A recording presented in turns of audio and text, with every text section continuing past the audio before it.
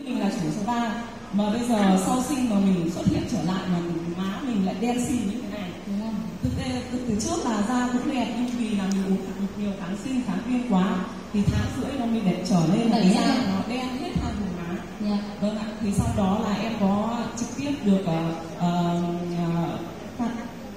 tổng giám đốc Huyền làm cho em. Thì thực ra là da của em bây giờ mới được 3 tháng ạ. Em thì lúc đó là con em được tháng rưỡi và em đã làm và bây giờ là được 3 tháng, con em bây giờ được 5 tháng ạ. Thì da của em bây giờ là được 3 tháng rồi. Bây giờ là cái hiện tại mà lúc em làm đây là da em đang được tháng rưỡi mới sinh ạ. Và em nhớ không nhầm là lúc đấy da của chị rất là mỏng, yếu, giãn nở mau mạch. Nhưng bây giờ em đang nhìn thấy da rất khỏe, rất đẹp, rất căng, rất bóng chỉ sau 3 tháng rưỡi rồi. Đẹp không quý vị? Làn da rất đẹp đúng không ạ? Mà trước đấy là da bị như thế này. Vì ngày hôm đó em nhớ chị này là em lên thị trường Vĩnh Phúc đó, tại nhà chị Đỗ Phương đấy, Đỗ Kim Cương Đỗ Phương là em có mặt ở đó và em là người làm soi da và làm trực tiếp cho chị, em nhớ là như thế nên là em nhớ trường hợp này. Em bị thuyết phục là như này, có nghĩa là bình thường da em cũng rất là đẹp nhưng mà hôm đấy được soi da thì em thấy là làn da của em thì nó chỉ có vài cái vân da, nó không có hoa thị. Và sau khi mà em, tức là em chưa tin đâu, em chưa tin bởi vì em cũng làm nám không bong rất là nhiều hãng rồi. Thì sau đó là em tự mình về, mình mới sinh thôi, mình cũng không nghĩ gì đến là cái phác đồ này nó hiệu quả cả. Nhưng thôi vì là mình mới sinh, mình ở trong nhà thì mình cứ dùng đi. Nhưng mà không ngờ là sau khi mà em được 2 tháng em tự xuống phòng mình soi da thì em lại thấy có vân hoa thị. Thì em mới mở lại cái mà soi da cái hôm trước, sau trước 2 tháng đấy.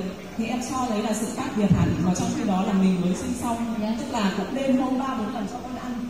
Thế cho nên là mình bị thuyết phục từ cái điểm mà soi da. Thì từ đấy trở đi là em tự tin chia sẻ với khách hàng của em là ở trước đây em điều trị nám không bong và mọi người da cũng rất là đẹp rồi, nhưng bây giờ em có thêm một cái phương pháp gọi là nám phục hồi, siêu phục hồi sau khi mà em điều trị và em làm cho các chị. Em khẳng định là sau 3 tháng các chị làm da của các chị sẽ có vân da, sẽ dày, sẽ đẹp hơn chứ không phải là da của mình nám nhưng nó bị mỏng. Ngày xưa là da em rất là đẹp nhưng mà soi thì nó không có vân da hoa thị mà nó chỉ có những cái vân sợi một ít thôi. Nhưng bây giờ sau 2 tháng mình thấy vân da của mình rất là nhiều. Thì từ đó là mình tự tin để mình làm cái phác đồ này và lan tỏa cho khách hàng và tất cả các bạn bè chủ số 3 của mình. Đấy. Thì hôm nay em rất là cảm ơn công ty và cảm ơn người bạn cùng với đồng nghiệp của em là chị Đỗ Phương đã chia sẻ cái phác đồ nám không bong này cho em đúng cái thời điểm là em đang stress của cái giai đoạn mới sinh của 3 tháng trước ạ. Vâng ạ, bây giờ chị đã vô cùng xinh đẹp rồi, em nghĩ bây giờ xinh hơn là thấy con gái đúng không ạ? Vâng ạ, cảm ơn chị và chúc mừng chị một làn da rất là đẹp ạ. Chị Phương ca ra đây nào, nhanh mở điện thoại ra luôn nào, nhanh nhanh.